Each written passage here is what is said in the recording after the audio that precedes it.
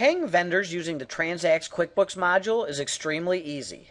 First, go to the Customers menu, select Neelix TRANSAX, Pay Bills by ACH. You'll select the vendor that you'd like to pay.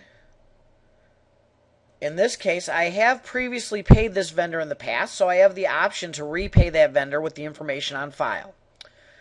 I can choose the bill that I would like to pay. I'm going to choose my first one here. It will auto-populate the amount for you. You do have the ability to change this if you'd like to make a partial payment or an overpayment.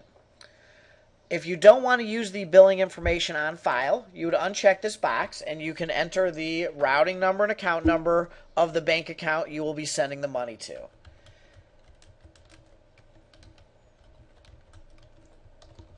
The name on the account, the account holder type, which is personal or business, the account type, checking or savings, and the SEC code, which is the manner that the transaction was collected. If you want to store or update the payment information for this vendor on file, stored in the secure PCI compliant TRANSAX Gateway, you can check this box in the lower left-hand corner. Additionally, you can update the vendor address, phone number, or email address. If you update this information and would like to update the vendor record in QuickBooks as well, simply click the checkbox at the top that says Update Vendor Record, and the information in QuickBooks will be updated also.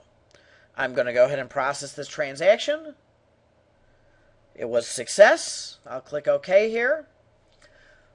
In addition to processing a single bill payment, you can also pay bills in a batch. When processing a batch, it will loop through your bills in QuickBooks and pull any bill for which the vendor has payment information on file and the bill has an outstanding balance. Here we see we have 3 open bills for vendors that we have payment information on file.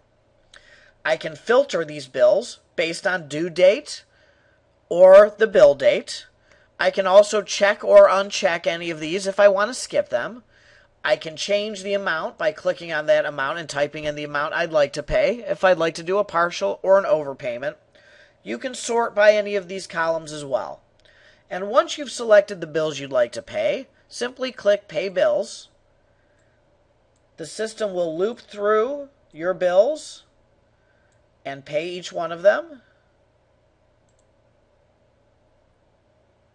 You'll see a little status there, and at the end we see we have 3 successes. There is a batch report that is available as well. This is keyed on the date and the time. If you select the batch, it will show you key information about all of the payments. It also shows you a total amount at the bottom. We processed $90 in this scenario. All of the payments are recorded as well in your check register. And here's an example of a check with the transaction ID recorded as the check number and also relevant information recorded in the memo field. Paying bills is extremely easy. It requires a TRANSAX Gateway account as well as an ACH processing account.